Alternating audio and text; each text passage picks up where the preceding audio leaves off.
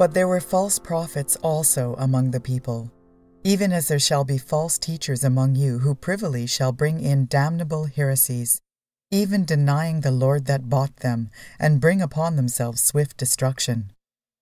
And many shall follow their pernicious ways, by reason of whom the way of truth shall be evil spoken of. And through covetousness shall they with feigned words make merchandise of you, whose judgment now of a long time lingereth not, and their damnation slumbereth not. That's from 2 Peter chapter 2, verses 1-3. These are wells without water, clouds that are carried with a tempest, to whom the mist of darkness is reserved forever. For when they speak great swelling words of vanity, they allure through the lusts of the flesh, through much wantonness, those that were clean escaped from them who live in error. 2 Peter chapter 2, verses 17 and 18. Hello, and welcome to Hold Fast Thy Word. We are so glad that you could join us today. We are here to help share the saving gospel of Jesus Christ, whose name is called the Word of God. My name is Stephen. And I'm Nicole.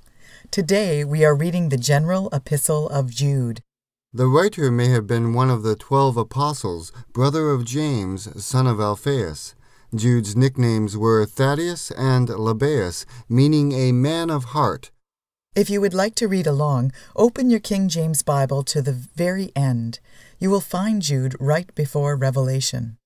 Jude is a little book of the Bible, just one chapter long, but it contains a mighty message that is echoed in the letters of Peter, John, and Paul. The early church knew to warn believers to be on guard against ungodly men and false teachers. Listen to Paul in Acts 20, verses 28-31.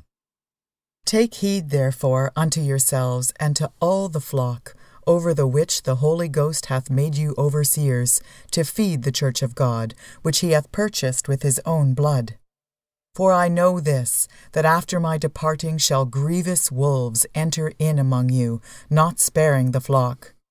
Also of your own selves shall men arise, speaking perverse things, to draw away disciples after them. Therefore watch and remember that by the space of 3 years I ceased not to warn everyone night and day with tears. Jude understood this need to hold fast and contend for the faith. When he starts his open letter to believers, he wants to write about the wonderful salvation that Jesus Christ has wrought for us, for those who turn to him. However, we will never really know Jude's particular thoughts on salvation, because by the time he gets his papyri and writing implements together and sits down at a table to write, the Holy Spirit had moved Jude in a different direction. Jude found it became needful to warn believers about false teachers, wolves in sheep's clothing, deceiving the flock.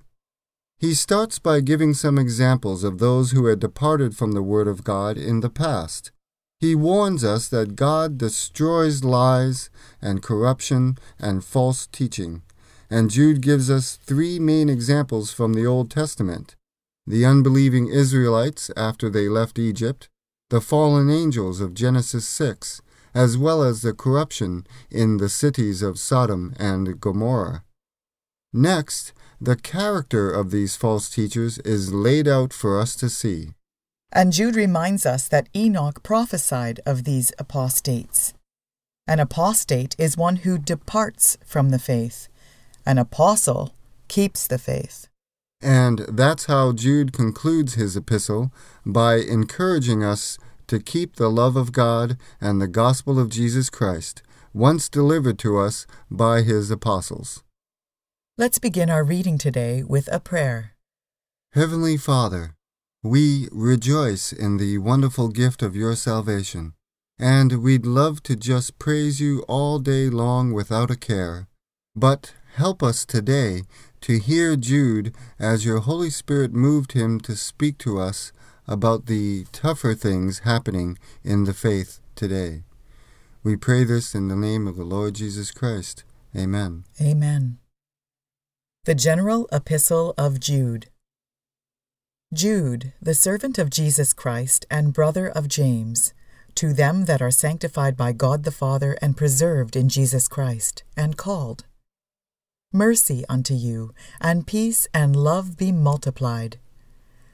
Beloved, when I gave all diligence to write unto you of the common salvation, it was needful for me to write unto you and exhort you that ye should earnestly contend for the faith which was once delivered unto the saints. For there are certain men crept in unawares, who were before of old ordained to this condemnation, ungodly men, turning the grace of our God into lasciviousness, and denying the only Lord God and our Lord Jesus Christ. I will therefore put you in remembrance, though ye once knew this, how that the Lord, having saved the people out of the land of Egypt, afterward destroyed them that believed not. And the angels which kept not their first estate, but left their own habitation, he hath reserved in everlasting chains under darkness, unto the judgment of the great day. Even as Sodom and Gomorrah and the cities about them, in like manner, giving themselves over to fornication, and going after strange flesh, are set forth for an example, suffering the vengeance of eternal fire. Likewise also, these filthy dreamers defile the flesh, despise dominion, and speak evil of dignities. Yet Michael the archangel, when contending with the devil, he disputed about the body of Moses, durst not bring against him a railing accusation, but said, The Lord rebuke thee. But these speak evil of those things which they know not, but what they know naturally as brute beasts. In those things they corrupt themselves. Woe unto them! For they have gone in the way of Cain, and ran greedily after the error of Balaam for reward, and perished in the gainsaying of Kori. These are spots in your feasts of charity when they feast with you, feeding themselves without fear. Clouds they are without water, carried about of winds. Trees whose fruit withereth, without fruit, twice dead, plucked up by the roots. Raging waves of the sea, foaming out their own shame. Wandering stars, to whom is reserved the blackness of darkness forever.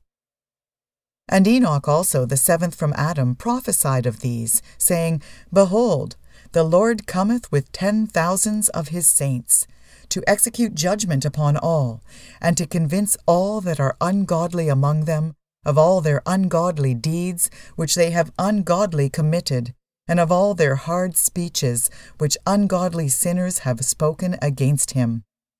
These are murmurers, complainers, walking after their own lusts, and their mouth speaketh great swelling words, having men's persons in admiration because of advantage. But, beloved, remember ye the words which were spoken before of the apostles of our Lord Jesus Christ, how that they told you there should be mockers in the last time, who should walk after their own ungodly lusts. These be they who separate themselves, sensual, having not the Spirit. But ye, beloved, building up yourselves on your most holy faith, praying in the Holy Ghost, keep yourselves in the love of God, looking for the mercy of our Lord Jesus Christ unto eternal life. And of some have compassion, making a difference, and others save with fear, pulling them out of the fire, hating even the garment spotted by the flesh. Now unto him that is able to keep you from falling, and to present you faultless before the presence of his glory with exceeding joy, to the only wise God our Saviour, be glory and majesty, dominion and power, both now and ever. Amen. That's the book of Jude. He certainly paints a clear picture of apostasy in the church. Let's review some character traits of these wolves in sheep's clothing. If we go to verses 8 through 10, Jude says, These filthy dreamers had no true understanding of the powers that be, and corrupt themselves. Peter says the same thing in 2 Peter chapter 2, verses 10 through 12. But chiefly them that walk after the flesh in the lust of uncleanness, and despise government. Presumptuous are they, self-willed, they are not afraid to speak evil of dignities. Whereas angels, which are greater in power and might, bring not railing accusation against them before the Lord. But these, as natural brute beasts, made to be taken and destroyed, speak evil of the things that they understand not, and shall utterly perish in their own corruption.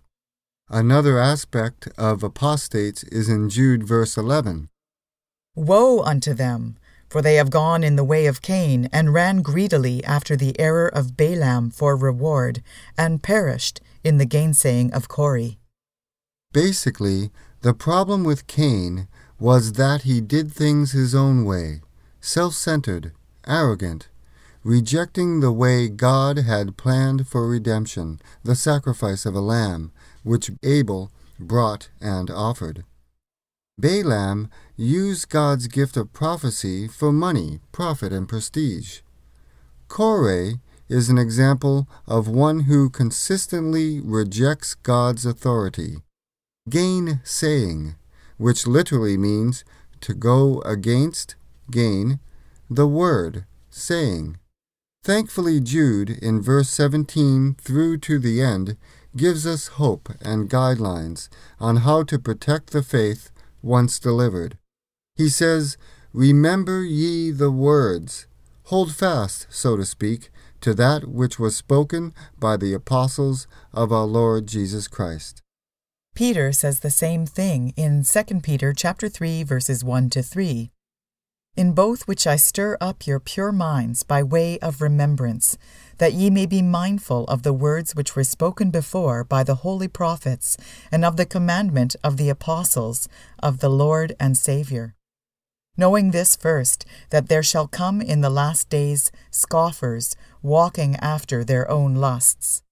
The Apostle John, in 2 John verses 7 through 11, states, "For many deceivers are entered into the world, who confess not that Jesus Christ is come in the flesh.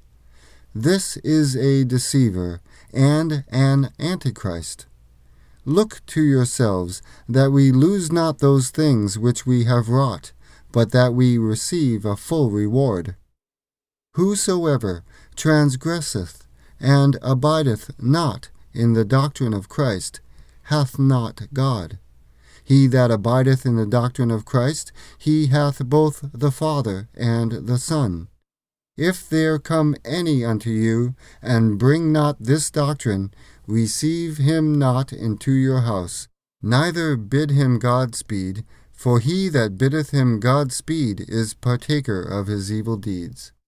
Thanks for listening today. You can contact us at Hold Fast Thy Word, P.O. Box 477, Salt Spring Island, British Columbia, Canada, V8K 2W1.